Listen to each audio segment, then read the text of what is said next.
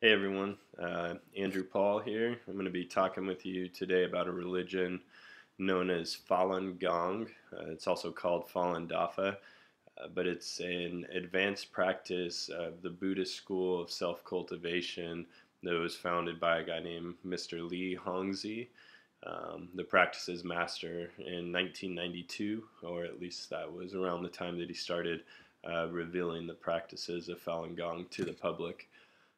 Basically, Falun Gong is a cultivation system that uses the mind and body at the same time. By cultivation, I mean that you're going to use certain techniques and processes to enhance or improve your character or your Gong energy, which we will talk about more in a few minutes.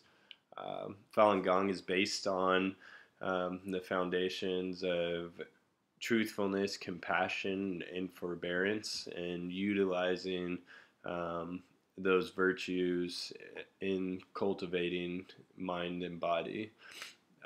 The Falun Gong practice begins at a higher plane than Buddhism or Taoism, which would provide an expedient and ideal way for uh, those who have been practicing other cultivation systems for many years but haven't developed um, their level of Gong potency or Gong energy that they're wanting to achieve.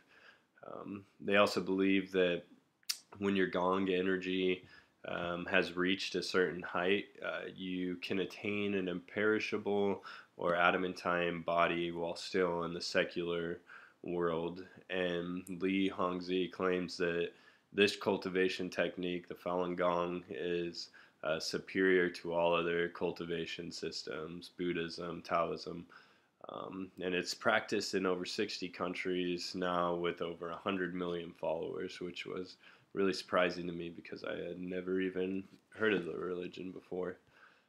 So I figured the easiest way to understand Falun Gong and kind of the mindset that some of the believers and followers have would just be to go through the key terms. So starting out, we're going to talk about a fallen, which is also known as the law wheel. And this is, they see the fallen as an intelligent rotating entity that's composed of high energy matter from other dimensions that is rotating constantly 24/7.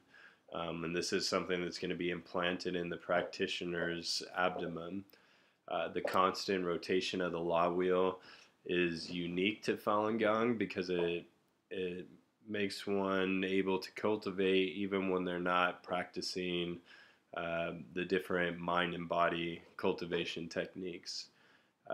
Li Hongzhi is quoted as saying that you can receive the Falun or the law wheel by reading his books, watching his 9 session lectures on videos, listening to his 9 session lectures on video cassettes or audio cassettes, or studying together with other students of Falun Gong. So the Falun wheel, when it's rotating inward, is going to provide salvation to the practitioner by absorbing energy from the universe and transforming it into Gong energy. When it rotates outward, you're providing salvation to others by releasing energy that can save any being, any individual, and rectify any abnormal condition. So there's pretty strong implications for what Falun Gong is able to do as far as its practices and bringing salvation to individuals. And we'll talk about how that plays in more to their worldview in a few minutes. Another term is Gong, which is a high form of energy matter that manifests itself in the form of light. And so the simplest way to understand Gong is energy. A person's Gong is going to be directly influenced by their Sing Sing, which is their mind cultivation techniques. And so as your character improves or your Sing Sing, your Gong energy is going to grow into a pillar, and the height of that pillar is going to determine your Gong potency or your Gong level. So this pillar is said to exist in a deeply hidden dimension that makes it hard for the average person to see. But your Gong potency level, or the height of your pillar, determines what supernatural abilities you'll have, and the strength of those abilities, such as telepathy, precognition, transmuting objects, and things like that. Excuse me. So we talked about Falun Gong being a cultivation of mind and body. The cultivation of the mind aspect of Falun Gong is called Sing Sing. And basically, it's a transformation of virtue and karma, and is directly related to increasing your Gong potency. Cultivation includes being able to put forth great effort, improving your awakening capacity, bearing hardships, and enduring almost unendurable circumstances. Um, the Zen Sing cultivation is going to be grounded in the truthfulness, compassion, and forbearance aspects of Falun Gong, which is really the core uh, of their moral and ethical worldview system.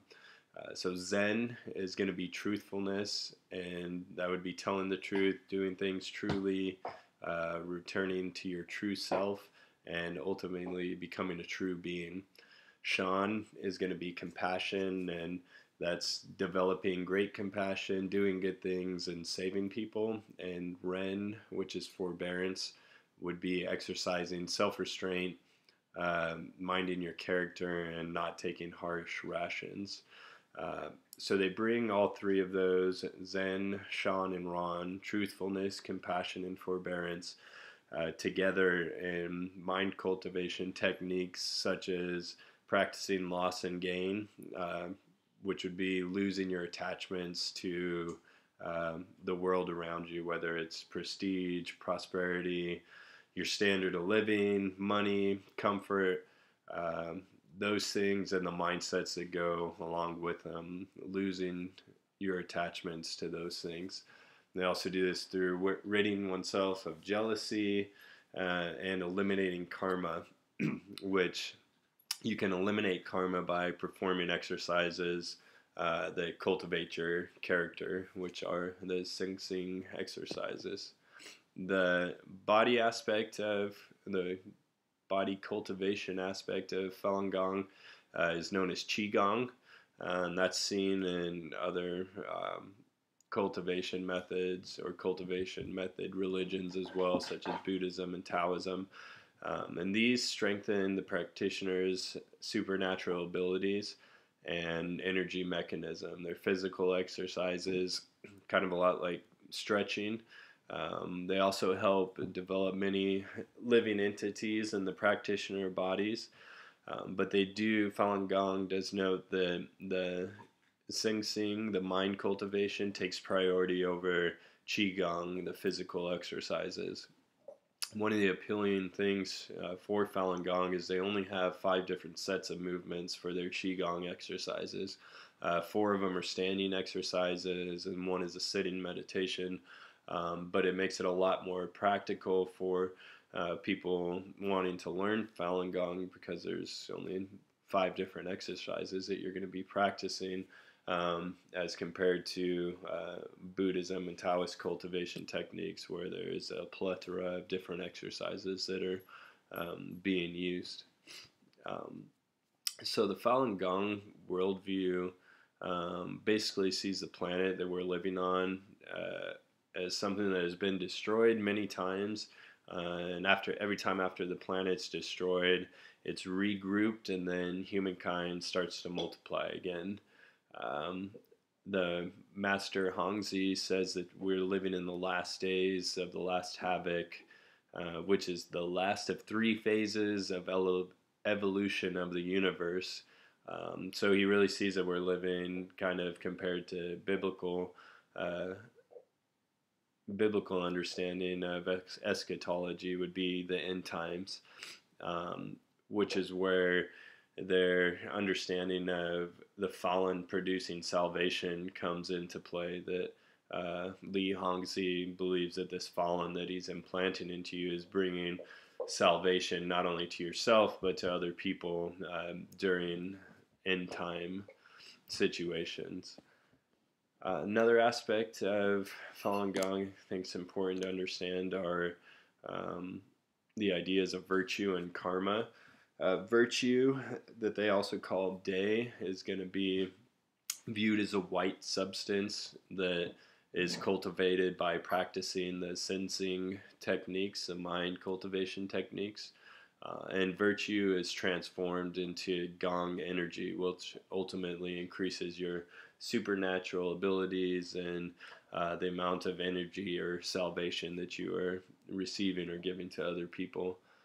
Karma is viewed as a black substance. You create karma when you behave badly, and you can also accumulate it from past lives. It can also be passed on from relatives, ancestors, and friends, and it is the primary factor that causes sickness in people. But they also believe that you can eradicate karma by Xing Xing exercises, by the cultivation of your mind. Um, and excuse me, Li Hongzhi says that when one throws a punch at someone else, he also throws out his white substance, that is his virtue, to the other person, and the vacated area in his body is filled with the black substance, that is karma. This is important when you look at the persecutions that go on against Falun Gong, specifically in China. Um, when people are out doing peaceful protests, Falun Gong practitioners are out doing peaceful protests. They welcome persecution because they believe that they are receiving that other person's virtue, the white substance, and that they're eradicating karma from themselves when they are being physically persecuted against. So some of the different counseling approaches that I thought would be beneficial for somebody who's practicing Falun Gong are CBT and existential therapy. Existential therapy mainly because Falun Gong believers are constantly in a state of transformation. They're increasing their Gong or karma, performing self-investigation and taking responsibility for their change through Sing Sing and Qigong cultivation. This kind of lines up with existential therapy. Sorry, 1 second. My dog is going crazy. Winston, come on, over here. Come on.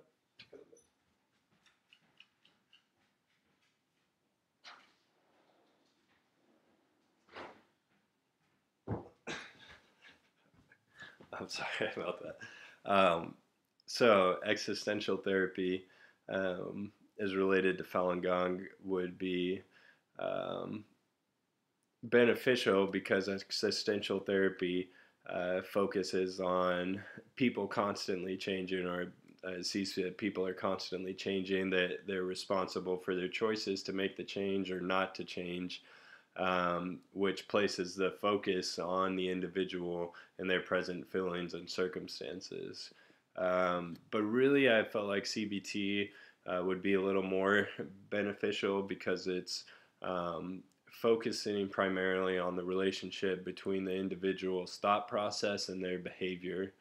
I thought this would be helpful with followers of Falun Gong because the therapist would be able to help the client set goals that increase their sensing, their mind cultivation, and their Qigong, which would be their behavior. And that's going to be a primary focus of a Falun Gong follower, is to increase their mind and behavior through Sing Sing and Qigong exercises. So I really felt like a therapist using CPT would be able to make a treatment plan with them that incorporates these different exercises and really helps them to look at what's going on within their thought process that could be changed or eliminated to help them increase their gong potency. Thank you guys for listening to this brief overview of Falun Gong, and I hope you guys enjoy the rest of your weekend. Thank you.